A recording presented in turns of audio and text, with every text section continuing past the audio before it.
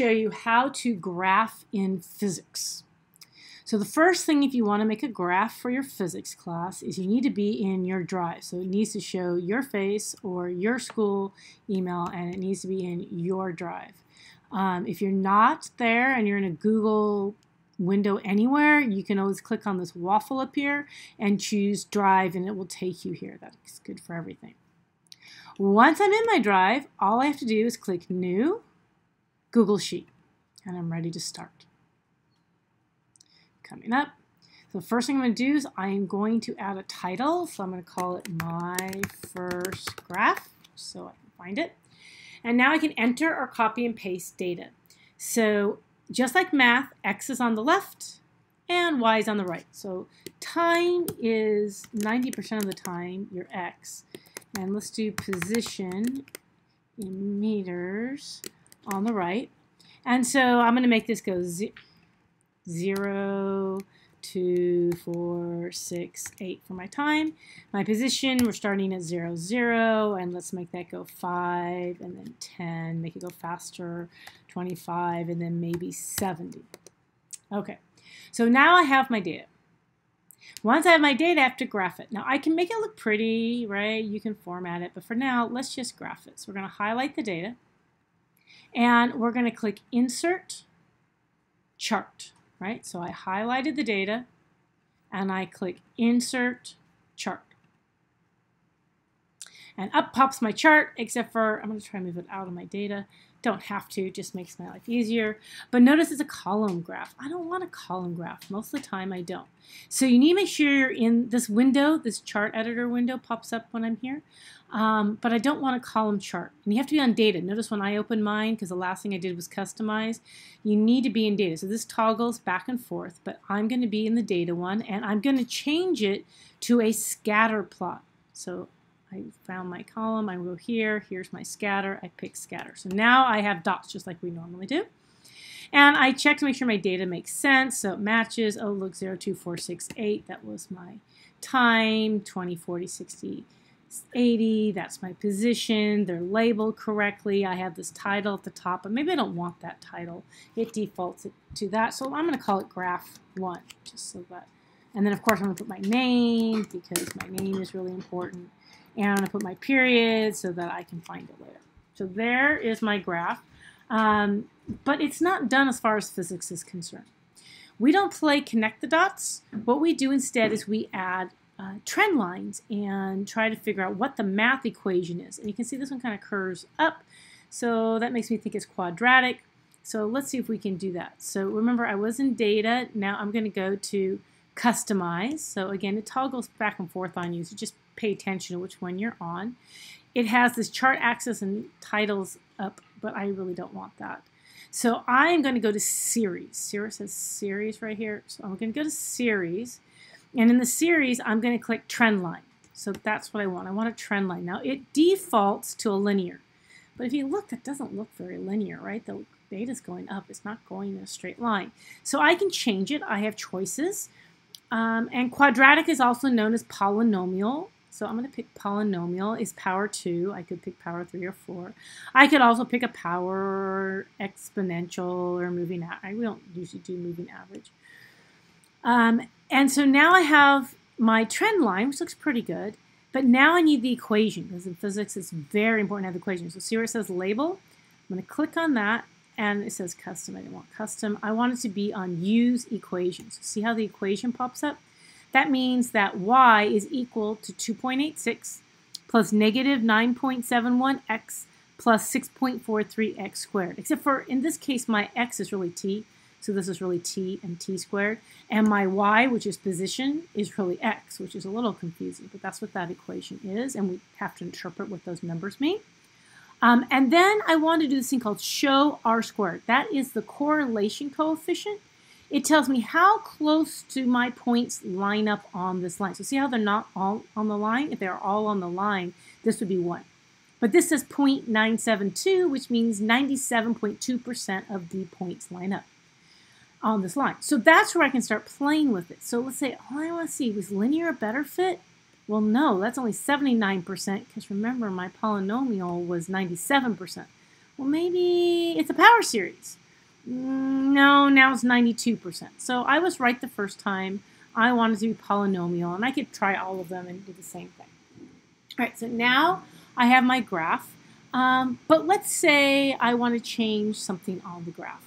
So if you notice I click out, there's nothing showing. If I click in once, nothing happens. If I click twice, it gives me the editor. And if I've clicked twice and I control click or right click, depending on what kind of computer you have, it gives me all sorts of options. Like I can change my vertical axis. So instead of being position, I could change it to distance. Let's say, I don't know why I'd want to do that, but let's just say I did.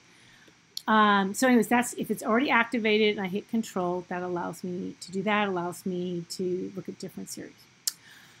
But let's say I had a second set of data. So I'm going to enter a second set of data. I'm going to say, okay, so now let's say I did another run, something different happened. And so now this time, let's say it goes 0, 2, 4, 6, 8. I know it's not very exciting, but that's what I'm going to do. So I'm going to grab my graph. Now notice nothing pops up. I got to double click. All right, cool. But I'm in Customize. So I go to Data. So there's lots of clicking. You've got to pay attention to where you are. And I want to add a series. Now I can also do it by control clicking where it says series, right? But the easiest way to do it is Data, Add Series. And it says, well, what do you want to add? So I click here and I say, I want to make this, oops, let's cancel because I want to actually get that first one, right? So if you miss it, you can just go again. I want to actually go here to here because I want to get that label and say, okay. And so it's pretty smart. It knows, and see, it gave me this new series. But again, I need to do my equation. So I click on Customize, come over here, I click on Series, and I want to add a trend line because remember, there's no line there. This time I'm going to leave it as linear because that looks pretty good. Where does it say linear? Type. Oh, it doesn't say it, but oh, because you know why? It's because I'm not in the right one. I don't want to be in all. So in position 1, I want the trend line to be polynomial, and in my other one, see, it doesn't have the right label, so we'll go back and fix that. We want it to be linear, so that looks pretty good, but it's not showing my equation. So remember, I have to come down here to label, use equation, show our square value, and look at that perfect, absolutely perfect data. I can click in here, and for the legend, I might be able to, let's try this. If I change this to position 2, does that automatically update? Yes. So if I change it up there, that's the only place I can change the legend. Maybe I want this one to be position 1, so I change that. So now I've got position 1, position 2. All right. Now I like my graph. This is my graph 1. It's ready to print. But it's not. So I'm going to click once, double click to activate it, click these dots, and when I do the dots, notice I can save the image, I can copy the chart, I can move to the own sheet. So I'm going to move to the own sheet, make sure it looks good, and I can see everything. I can go to the chart axes, and I can change the size of it. Chart axes.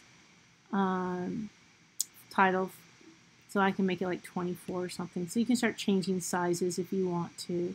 Whatever you decide you want to do in there. So chart title, the legend has text color, legend font size, so maybe I want that to be 18. So anyways, you can make it so it looks better, right? You can play with all those, but everything that you see are chart titles and axes. So, you know, if I come up here, I can change it to the horizontal axis. And I don't want it to be auto, I want it to be 16 because I didn't think it was big enough, and I changed to the vertical. Anyways, you can play with this part until you decide you like what it is. All right, so now I'm like, cool, this is ready. It is so ready. Unless I need to print it. For whatever reason, Mrs. Demas wants me to print it. So I'm going to go File, and I'm going to go Print, and then I can just print like I normally do, right? Print it in landscape, fit to width. You go to Next. The printer that you're printing to will show up here. It's a little slow, and that's what, but I don't really want to print it. But if I wanted to print it, that's what I would do. If I want to save the image, I can save the image, and it downloads it as a PNG, which then I can open in Finder, show in Finder, and then I can figure out where it is, and here's my graph. I know it's in download, so then I can upload it to Google Classroom, or send it as an email or whatever I want to do. So it keeps the formatting, makes it look beautiful, right? If I double click on it, it's just the chart, and I can make it any size I want then, right? I can also publish the chart and ask me, what do you want to publish? And it defaults the entire document, so click that off. And I just want chart 1, and it says okay. And then I can say publish, and I say okay. And then I can take this link and I can place it in a Google Doc or wherever I want. The last thing that you can do is you can make sure you put this someplace where you can find it later. So don't forget to do this. Go File and Move To, and decide where you want to move it. So maybe you want to make a folder that's My Physics Stuff 2018, 2019. Check that.